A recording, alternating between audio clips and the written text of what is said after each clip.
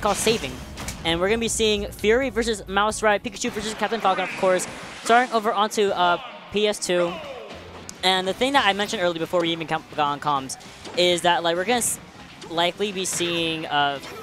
you know what? No, we're not. I was going to say Fury might struggle to hit Pikachu just because of how small Pikachu is. We saw it a little bit earlier in Ishtar versus Pikachu, or Ishtar versus MouseRat. But no, Fury has decided that I'm wrong, actually, and that we're going to get a clean 40% off of Pikachu right at the beginning. Yeah, honestly, I think just kind of the way that Pikachu... Ooh, no. Take a shot. Take a shot.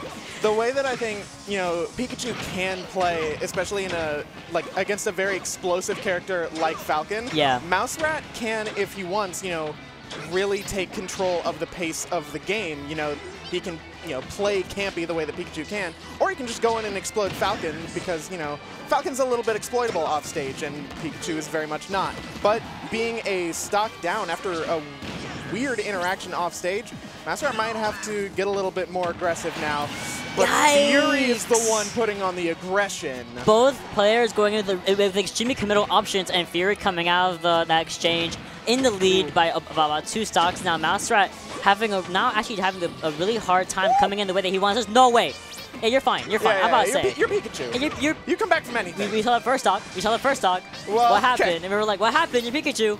So, again, MouseRat... You have to remember that he's Pikachu. Did you remember Pikachu? He used to recover very well and getting a great thunder right in the air. Finally getting the first stock off of Fury. But MouseRat has a little bit of a hill to climb because Fury does have a whole lot of extra credit to play with and a whole extra stock as well. Right, so let's see now. Just kind of returning to neutral. Fury looking for that down air opener. Just looking for a big-ass smash. Wouldn't have killed anyone across the stage like that, but definitely would have made sent a message. Yeah, this is kind of the lead that MouseRat wants right now, making sure not to get any extra damage on themselves as they rack up more percentage on Fury. Now, what Pikachu's probably is looking for is trying to get Captain Falcon's where he's uncut, where he's off the stage and on the ledge, just like how MouseRat is keeping really great ledge control and not getting the dare, unfortunately. Yeah, you can really see MouseRat start to identify their win condition, which is getting the Falcon off stage and, you know, poking with T-Jolt so he just can't make it back. But there we go. Fury does make it back to the ledge once again. Gets another opener, looking for an air dodge read, not finding it. Gentleman now putting MouseRat off stage. But that quick attack is so obnoxious sometimes that you just get tagged by it. All right, another Gentleman resetting the situation. See if Fury can close it out this time. I don't know who you're kneeing. Yeah, this is definitely the game of the ledges. Who can keep ledge control? And for a hot second, it was MouseRat. A little bit of clank, going in for the jab. Nothing else coming off of that, unfortunately. And huge punish. Unfortunately, not opting to go for an air attack rather than staying on the ground. I think MouseRat had already committed to jumping, and just the wild air drift that Falcon gets after up being, MouseRat just wasn't ready to react. Dash attack not going to do it quite yet, or even really close. That definitely absolutely will. This is really good for MouseRat, although we're at 108%, and Fury just coming down straight with some vengeance, wanting to end this stock as fast as they can. Oh no, and like this is kind of what I was talking about, is, you know, once MouseRat is able to start setting the pace and, you know, making Fury not able to really get those big openers, then he can start setting the pace, and we can already see, you know, even stocks. Fury kind of swinging a little bit, just trying to find this stock with a random thing, but a great F smash conversion. Oh no, great. Falcon's got the drift. That drift go insane. Back go throw, to back throw. maybe? Absolutely not quite though. We're going to be going right into the air. One more up air might actually do it. Ooh, gotta be careful with these side beats. What a dash dance. Nice. Love the little movement we saw right there. Little dash dance, just making sure to kind of figure out their spacing in order to get the nice up B kill. You cannot give Falcon an out of shield right next to you when you're in like up B percentages. Yeah, no. That'll grab you from so far away. See right here. Yeah, landed with a T-Jolt. You got caught right into that out of shield up B. Or up B out of shield. I almost said backwards. Oh yeah, so what happened in this first stock? Okay, let's see. All right, used your double jump, got clipped by the up air. Oh, no, I think what happened was MouseRat tried to go like at an angle upward first and then straight left, but changed his angle a little bit too early, so he just went straight left. And then that's he didn't get the second up B.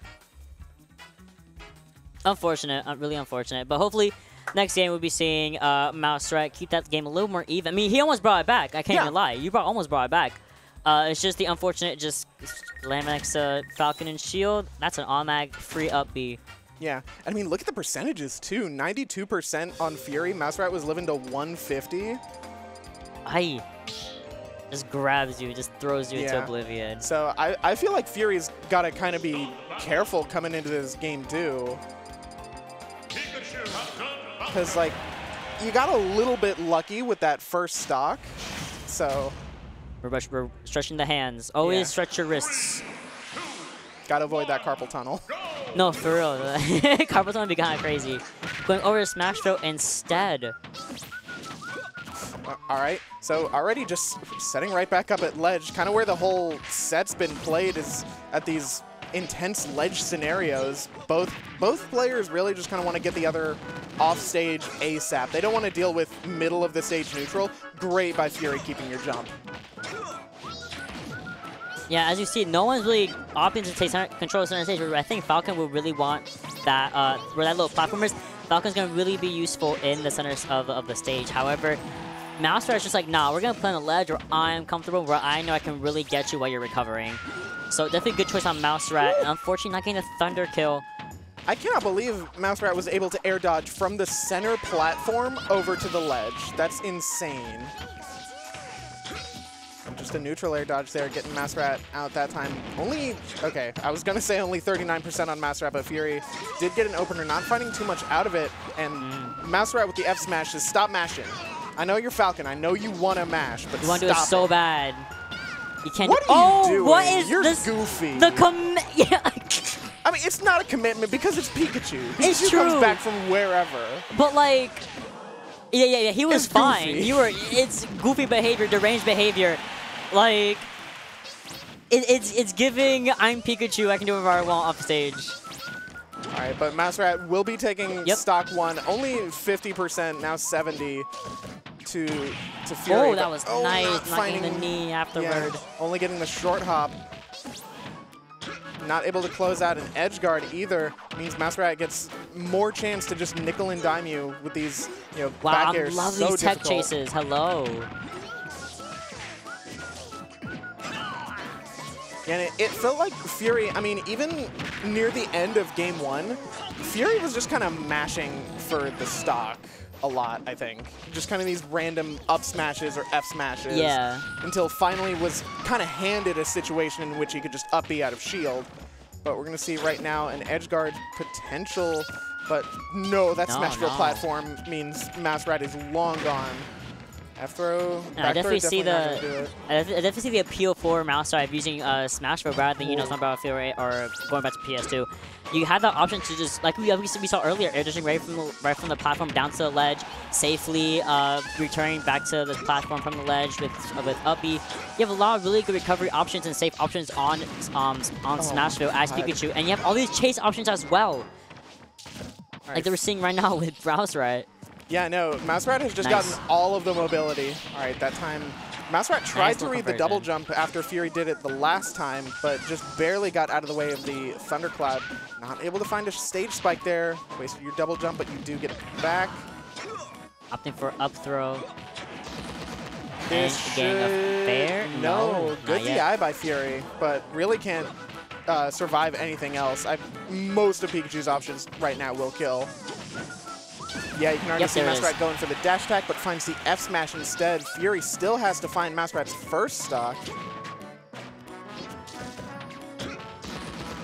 Yeah, what Fury really has to focus on right now is taking control of that center stage. We're seeing most of these kills from MouseRat off the ledge, or a lot of the combos for MouseRat are happening on the ledge, where Falcon can't really do too much unless he gets thrown off the stage, and you're like, I'm stuck. So Fury has more control of that center stage. Yeah, and that platform as well. It's kind of like, part of defining your win condition is you really don't want MouseRat to get his win condition, which right now, MouseRat's win condition is put Fury off stage. And he's been doing that consistently. And it's like, I know that, Falcon can get decent edge guards. He's got good coverage, but MouseRat has just been ready for every angle. I feel like MouseRat's made it back to center stage almost every time he's put off stage. Down air, not really getting you anything. Nice. Oh, quit mashing. That's the mash check F smash. Nah, that was baited out, like just jabbing off a ledge against the edge where Falcon was trying to recover, and then just scoot back a little bit to get that forward smash, knowing that Falcon was like, he's gonna get up attack and just go right into the forward smash. Let me see again. Hold on. Yeah, here we go. Okay, recovering. Oh no, went in for the up air. Came in with the up air and then tried to land on stage after the fact as well, instead of going back to. Was afraid of a regrab situation. All right, it looks like Small Battlefield is our counter pick of choice for Captain Falcon. So, gonna be leaving the center platform of Smashville off the table, maybe hoping to kind of limit MouseRat's mobility across the entire stage. Yeah. The way that he had in Smashville, as well as the two Small Battlefield platforms potentially going to be helping Fury find more ways back into center stage, because that's where, the ledge is just where Fury got just destroyed in Game 2.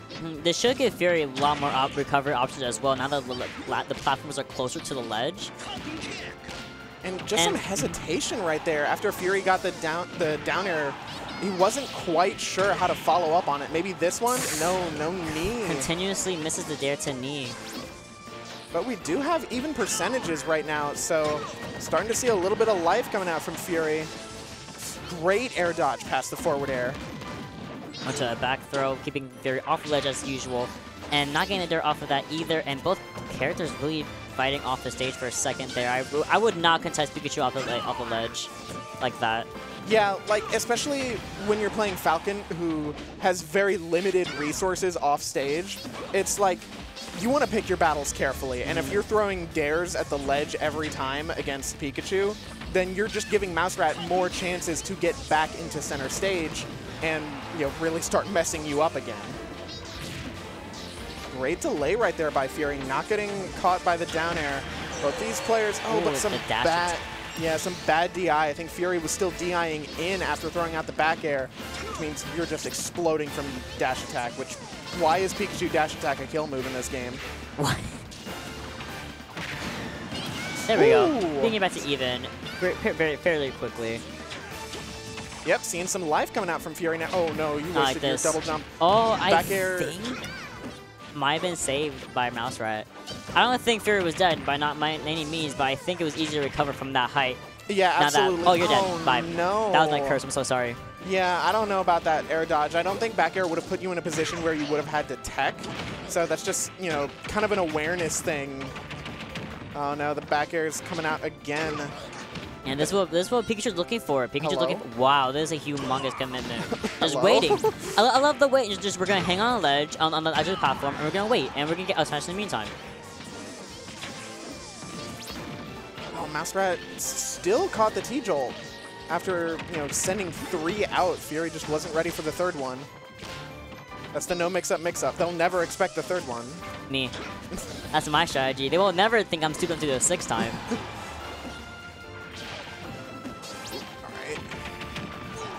Another back air putting Fury off stage. Did keep his double jump after getting hit by the T-Jolt. Not finding the up smash, though. Yeah, Fury's taking a lot more of his sweet time, running away from wherever MouseRat might have an opening against him, because wherever Pikachu has that opening, he'll take it and give you 40% for nothing, literally existing. So just like that, we might get a little more options. Oh, instead of going for a Falcon dive. Okay. And just down to, okay, we see you. We see you. Do it again. That was good recognition by Fury, recognizing that MouseRat wasn't able to stay on that ledge for very long. Ooh, not getting anything out of the back air. I think he would have been able to get a grab. I don't know if that's true at 0, but... Good reading what was going to happen, like we saw in the second game, that's constant jab on ledge, backtracking to forward smash. Just completely avoiding that whole situation would have cost the entire stock. Fury playing a much more patient game once more. One where I death percentage. That's not going to kill, absolutely I really not. love the way that Fury is like dash dancing further away from MouseRat than he has been previously in the set. You know, recognizing, oh, you're fine. You're fine, you're fine, you're Falcon, you're heavy. Recognizing that, you know, Falcon has the speed, you know, more than most characters, that you should be able to make it into some openings, but You're stuck. You're stuck. You were stuck. So unfortunate. So the pattern was just going to keep happening forever. Yeah. I think Fury had the right idea. He did have to kind of delay it, weave around it a little bit. He did recognize that just holding back holding towards the ledge and mashing the uppy wasn't getting him anywhere. But and then turned around yeah, and just went a little too far. Couldn't make it back. That's unfortunate.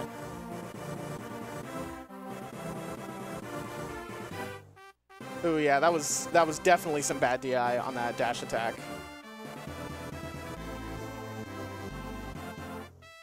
What's this one? Oh, here's the that was just Fury telling MouseRat he's having too much fun. It's like a backhand to the face. Like, get out of here. That's like when there's a fly flying around you and you just swing and randomly at it. Like, and you just, it's that feeling when you finally get the fly after so long. You just get that like catharsis. The best thing, like, you know, not almost about flies. So like, first of all, the best way to kill a fly is with an extension of something.